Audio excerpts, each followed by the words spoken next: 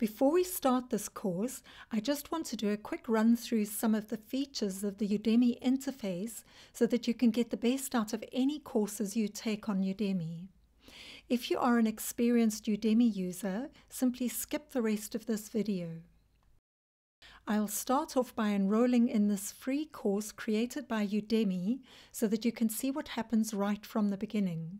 Once you've enrolled and clicked on the Go to Course button, you land on the dashboard for the course. In the dashboard header, you can continue to Lecture 1. After you've completed a lecture, the Udemy software will automatically remember where you left off. So next time, this will say Continue to Lecture and then wherever you left off. This progress bar will also tell you how far you are along in this particular course. Immediately below the page header, you'll find some tabs. In this Overview tab, you can see recent activities such as questions or announcements. Some information about the course, like how long the course is going to take you, a course description, and a bit about the instructor. In this next tab, Course Content, you'll find the course curriculum. I always recommend watching all the videos in order so that you don't miss vital concepts covered in earlier videos. But if you want to skip a lecture or go back to a lecture to refresh your memory, click on a section container to open it, and then click on the title of any lecture to be taken directly to that lecture. Let's go back to the dashboard. In this Q&A tab, you can ask questions about the course, but please watch the course before asking for assistance because there's a good chance that your problem has been fully explained within the course. You can also do a quick search to see if your question has already been answered. If you do need to ask a question, open the Ask a Question tab. There's a link at the top to connect to Udemy support in case you're experiencing technical glitches to do with Udemy's web management system, like video playback issues. Try to be as specific as possible when asking questions. For instance, the answer to your question may be different for Mac users than it would be for Windows users. You can even take a screenshot of your problem and upload the images here. Type a quick message for context. Click on the image icon in the Messages menu and choose the image file from wherever you saved it to on your computer. Then wait a moment for it to upload. You can add multiple images if it helps to explain your problem. While you're watching a lecture, you have the ability to mark places in the videos that you want to come back to, and they'll show up in this Bookmarks tab. We don't have any as yet, but I'll show you how to set one up shortly. This Announcement tab holds any announcements that have been generated by your instructor. And then this last tab has a drop-down menu with some other options. Most instructors send out announcement emails alerting you to any updates to the course or promotional emails for upcoming courses, but you can unsubscribe from those emails by unchecking the boxes here. With the exception of the Mac store and the Android store, which are not controlled by Udemy, Udemy has a no questions asked return policy. This course we're looking at is obviously not refundable because it was free, but if it were a paid course, there would be a link here to go to a refund menu. So if you bought a course on your computer and you want to return it, don't feel bad. If you start a course and find that the content is not what you expected, get a refund and try another course that suits you better. Lastly, while we're still in this screen, you have an option to rate and review the course. If you just want to leave a rating, you can do it right here. This goes up in half-star increments, so be careful that you get the rating that you want. Then you can hit this Rate This Course button if you want to leave a written review. Once again, you can rate here, Write out a review if you want to. This helps the course to be found by other potential students, but if you don't like writing reviews, you are under no obligation at all. Fill in this questionnaire if you want to. These questions change from time to time, and they might not necessarily apply to all courses. So please don't feel that you need to give a lower rating because a course lacks a quiz or something that does not suit the type of course you are enrolled in. Very early in a course, you will be prompted by Udemy to leave a review, and you may be pestered a couple more times during the course. Please do not punish the course creator for disrupting your flow with this Udemy feature by leaving a half-star review. Simply hit the Not Ready button or the Don't Ask Again button. You can rate or review any time during the course, so don't feel under pressure, and if you change your mind or want to add to your review, you can go back and change it. So let's open a lecture and have a look at the video interface and controls. I'll just pause the video.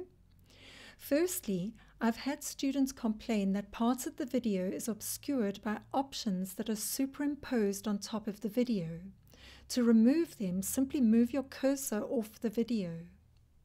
To return to the dashboard, hover your cursor over the video and select Go to Dashboard. Let's go back to the lecture again and pause the video. Hover your cursor over the top left-hand corner and you'll see a list icon that will open a list of the lectures in the curriculum, and you can skip to a different lecture by selecting its title here.